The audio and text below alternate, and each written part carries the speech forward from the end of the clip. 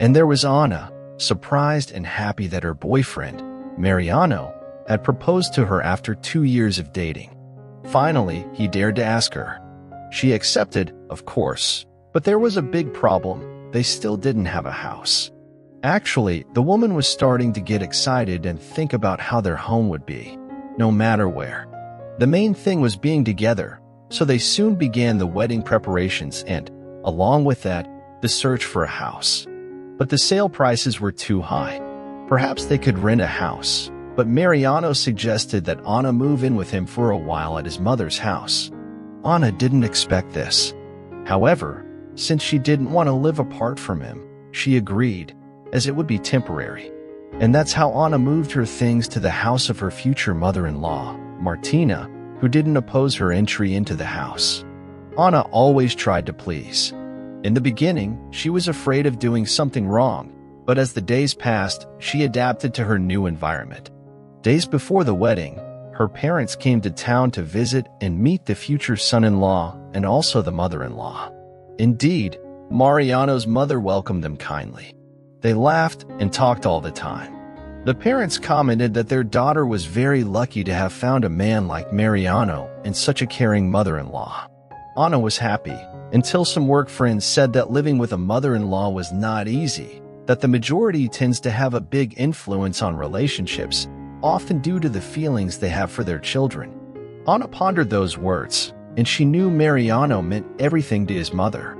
You see, Martina struggled for a long time to get pregnant and finally succeeded at the age of 42. Unfortunately, her husband died in an accident. So, she learned to be both a mother and a father to him. The wedding day finally arrived. Everyone was happy and had a beautiful celebration. But 2 months later, Anna was starting to worry. Her current husband never mentioned anything about moving or having plans to get a house. Unfortunately, there wasn't even space to talk about it because they both worked during the day and only saw each other at night. She would return home earlier than Mariano, and when they met at the dinner table, he wouldn't comment. His mother would arrive. Instead of having a calm conversation, she complained that her son didn't pay much attention to her and then go to the living room, turning on the TV at maximum volume, disturbing the couple when they tried to rest after a long day of work. Even weekends weren't pleasant days. When the couple had plans to go out, the mother-in-law would request they take her to church very early and pick her up from there. Then, she'd ask her son to accompany her for a checkup at the hospital in the afternoon due to her heart problems. Every Sunday was like that. And no matter how much mother and son argued, Mariano didn't want to separate from her. Anna was starting to worry because she was never alone with him. She decided it was time to address the issue. So, she called Mariano and arranged to meet him at a restaurant before going home. That's how they came together. Anna told him about her concerns. He said it was time to look for a place to live, and now both had better jobs and could get a good loan. But why? If we're doing fine. Mariano replied a little annoyed. Anna didn't expect this response. The guy said, "You know very well I don't want to leave my mother alone. I can't abandon her. She's older and needs my support. I'm not asking you to leave your mother," reassured Anna. "We can visit her from time to time. It's just time for you and me to have a married life." "But we are married. Besides, you know perfectly well my mother's health condition," replied the man. "Well, then let's find a house nearby and assist her when she needs something," the woman responded. "And if something happens to her when no one is home? My mother doesn't even know how to use those phones we have." Anna was puzzled. "I don't intend to leave my mother. I'm not like you who left your mother, of course. You know she's fine. At least she lives with her husband and your brother. But my mother, I don't want to talk about it anymore. Let's go home. My mother must be worried. I'll buy some food for her. I feel bad knowing I'm eating, and she isn't," Mariano stated. That's how Anna felt and almost started to cry, preferring not to continue with the subject. Now, she turned out to be the villain in the story, but she still tried to handle things. Anna indeed cared about her mother-in-law's health. Maybe she could wait a little longer. So she continued in her house. Days later, Mariano arrived with good news. He had been promoted at his job, and now had to travel for business. The downside was that he would spend more time away from home. Anna was beginning to forget that dream of having her own house, a place where she could see her children grow. As her husband was away for work, Anna, who had recently returned from vacation, would now spend more time with her mother-in-law. But it wasn't starting to be as pleasant. She had to do the household chores alone, and nobody helped. Even the elderly woman demanded to be taken to the hospital for tests, but did so with a lot of authority. The girl was beginning to think that all the warnings from her friends were becoming a reality. When Mariano came home, his mother would smile and be friendly, but as soon as the son went to work, she became a different person. Sometimes, she'd shout and humiliate the daughter-in-law in every possible way. Anna couldn't believe her ears. One day, when she was chatting with the neighbor in front of the house, her mother-in-law approached and started yelling at her. "You live in this house. You must do the housework. Leave everything clean and tidy. You must also cut the grass in the backyard. I'm not young enough to do that anymore. Besides, the bathrooms are dirty, and my room is messy." Ashamed and saddened, the young woman cleaned, but her mother-in-law didn't relent. She found every possible imperfection to make the girl work more. And that's how the elderly woman acted when her son wasn't present. All day, she gave orders as if she weren't ill and didn't seem to be a woman nearing 70 years. And when her son arrived, she complained about all her illnesses and just wanted to rest. Anna was impressed by her mother-in-law's behavior and even had trouble sleeping due to stress. One day, while Anna was cooking fish soup, she served it to her mother-in-law, thinking she would like it. The mother-in-law threw the food on the floor. "What did you think? Don't you know I'm allergic to fish? Do you want to see me dead?" Once, before Mariano's arrival, Anna was preparing food. At that moment, the elderly woman approached and yelled horribly, "How are you going to give this to my son? Only bean soup? Is this how you'll welcome him? This isn't good food. Moreover, it's too salty." The mother-in-law then told her that some fried potatoes and roasted chicken would be good. "This is how you should feed your husband when he comes home from work, woman." The elderly woman stood behind her. "And I told you what to do. Come on, remove the potatoes. They're starting to burn. I'll go crazy with you. Handle the chicken well and don't overdo the salt." The young woman was removing the potatoes, sitting and waiting for the chicken to cook when, suddenly, the mother-in-law appeared again. "There aren't enough vegetables for a salad. Go buy some." So, almost crying, Anna had to go to the store and bring the ingredients. She thought about telling her husband everything that was happening, but she knew he loved his mother and might not believe her. Plus, she didn't want to create discord between two people who were so important to him. It had made him unhappy once, and she didn't want to discuss the matter again. When her husband finally came home, he was greeted by his mother. The elderly woman quickly rushed to open the door for him. "My son, come in. You must be tired. I made the food you like so much." That's how the three of them ate. But as always, Anna was the most affected. In fact, she remained silent the whole time. Anna wanted her holidays to end as it would solve the whole problem. The only thing that distracted her was going to work because it was a relief not to see her mother-in-law. Finally, she returned to work. Once, the young woman was eagerly awaiting an important business meeting. If everything went well, she would receive a good payment.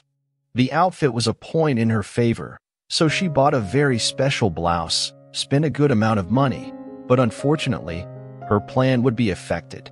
One morning, while her mother-in-law was having breakfast with her son, Anna, looking for her blouse, noticed a big hole in it. The woman couldn't believe it. Angry, she went to the kitchen to ask for an explanation. "Sorry, dear, it was an accident," said the mother-in-law. "Yesterday, I was ironing while making dinner and forgot to turn off the iron," Martina replied, caressing the young woman's hands. "Thank goodness I noticed in time. Otherwise, it would have set the whole house on fire," she said, looking at the girl with innocent eyes and smiled. Anna was really angry because she had never seen her mother-in-law ironing. She was about to cry, but her husband tried to calm her down. "Let's go, dear. Calm down. It was an accident. We'll buy another blouse for your meeting this weekend." And the young woman had no choice but to agree, and with that sadness, she went to work. On that day, she was late, and the boss reprimanded her. Some colleagues at work said Anna was behaving differently from before, so they decided to ask what was happening with her. And like that, in tears, she told them everything about her mother-in-law. A colleague shook his head.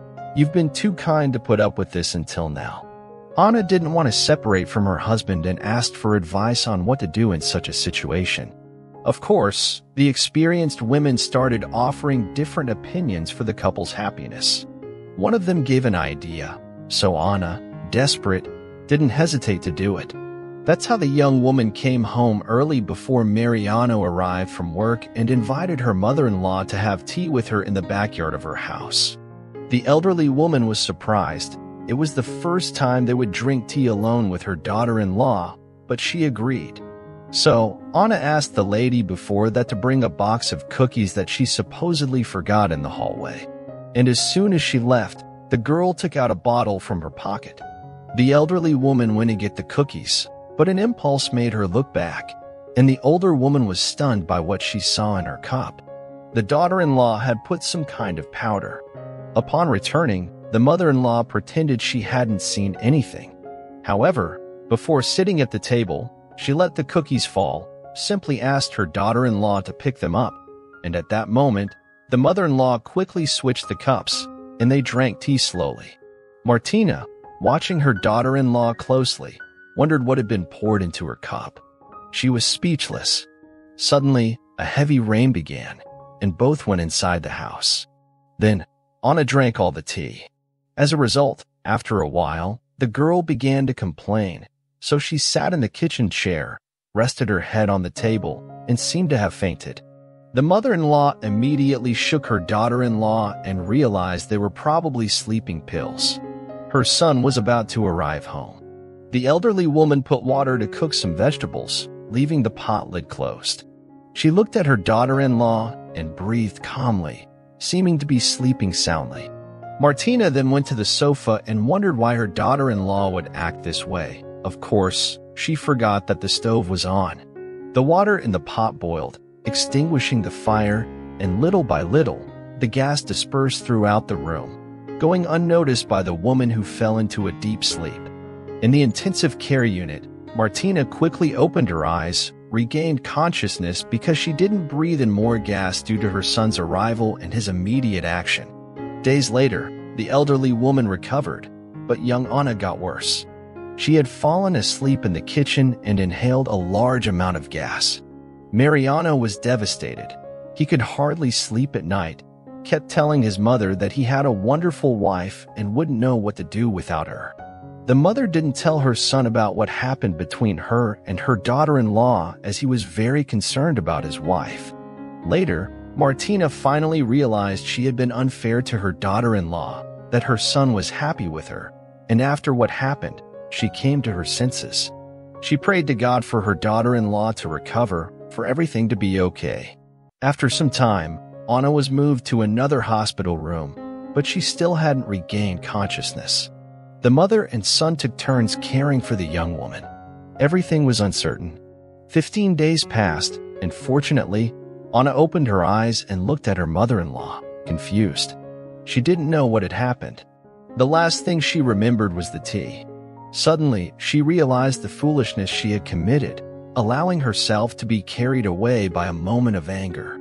Look, she wanted to be alone with her husband for at least one night, so she tried to make her mother-in-law sleep, but it was really stupid because something would have happened to Martina too. "Forgive me, Anna," she whispered softly, looking at her mother-in-law. The elderly woman burst into tears and began to hug and kiss her daughter-in-law. "Forgive me, you may be a foolish elder," and both cried. A week later, the young woman fully recovered. Since then, everything improved between her and her mother-in-law. Even Martina insisted that the young couple live separately, but they decided to stay with her. Mariano never knew there were moments of conflict between his mother and his wife. The women never told him what had happened and decided to leave it all in the past for a better life. Since then, there have been no more problems. Undoubtedly, a story that tells us the reality of many mothers-in-law and daughters-in-law. Unfortunately, husbands don't realize in many relationships, with children ending up because of this. I hope this video has been useful, and if so, don't forget to like, comment, and share. I invite you to subscribe to this channel and activate the notification bell. A big hug and see you soon.